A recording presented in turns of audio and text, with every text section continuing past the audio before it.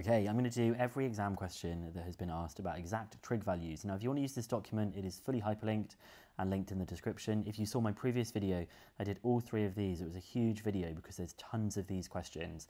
There's actually not that many on exact values. They do kind of pop up in some other places, but just asking them by itself, they don't ask it a ton. So this first one here, they're obviously going to be from a non-calculator one, because for exact values, you can't use your calculator. It wants you to find the exact value of tan 30 times sine 60. Well, you need to know that tan 30 degrees is 1 over root 3, or you might memorize it as root 3 over 3. That's just one of the things you need to memorize. There are some memorizing techniques, but I'm not going to go into those here. I'm just going to be answering the questions. And sine of 60 degrees, you need to know, is root 3 over 2. So because it wants us to be in its simplest form, you can use either of these forms. This is probably the one that people memorize, so I'm going to go with that one that we've got here. So tan 30 multiplied by sine 60, you don't have to worry about the degrees signs, is going to be, okay, I'm going to use this one that people remember. I'm going to do my root 3 over 3 multiplied my root 3 over 2. Now, root 3 times root 3, well, that's root 9 or just 3. And obviously root 3 times root 3 is 3. And 3 times 2 is 6. So I get 3 over 6, which just simplifies to a half, okay? Just simplifies to a half for that one. So you get a half, and you get 1 mark for getting just one of these equal to each other. So if you knew that tan 30 was 1 over root 3, or you might know it as root 3 over 3. Okay, the next one that we've got here says, write down the exact value of tan 45. This is another one that you need to know. Tan 45 degrees is equal to 1. So it then says, here is a right angle triangle. Cos 60 equals 0.5. They tell you this. Work out the value of x. Well, it's definitely going to be to do with cos because I have the hypotenuse, I have the adjacent, and they told us it was about cos. So it's to do with the adjacent and the hypotenuse.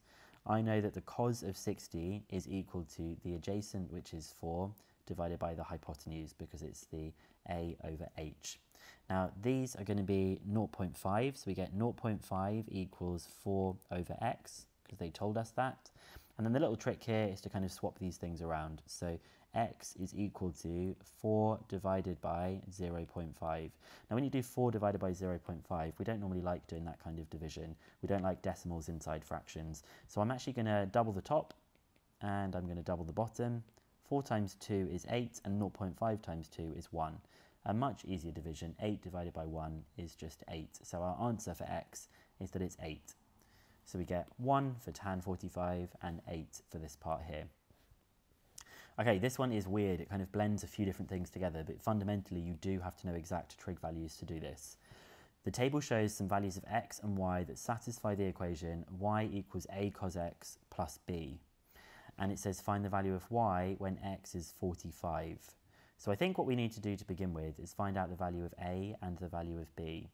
And I'm interested in the values in this table that look a little bit easier to deal with.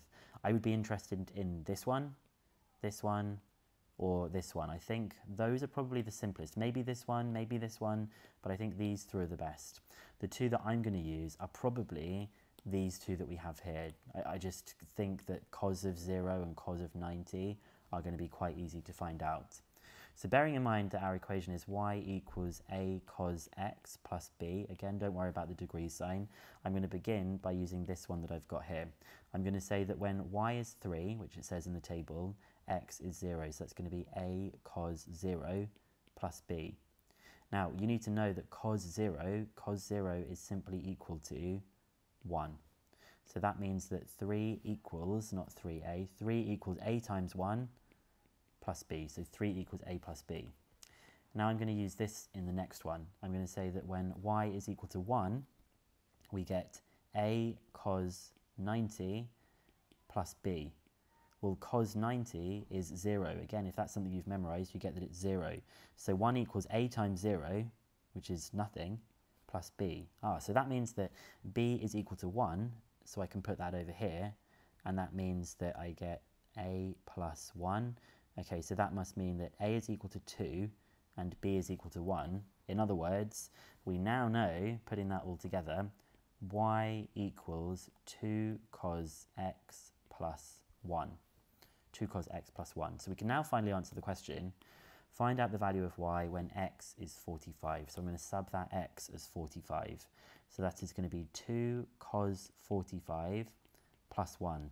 Now cos 45, people will remember this in two ways. I remember it as 1 over root 2, but some other people will probably remember it as root 2 over 2. This is what your calculator would show you. This is just how I remember it from triangles and stuff. So I'm going to go for this one that we have over here, which is the root 2 over 2. It is going to be 2 multiplied by root 2 over 2 plus 1. So we can simplify this. If you've got root 2, you're dividing it by 2 and multiplying it by 2. Those things simply just cancel out. So you just get left with y equals the square root of 2 plus 1. And there's nothing that can be simplified about this. So let's double check we've got this one here. We've got the root 2 plus 1. Yep, we've got it written the other way around to them, but it does say OE, and OE stands for or equivalent.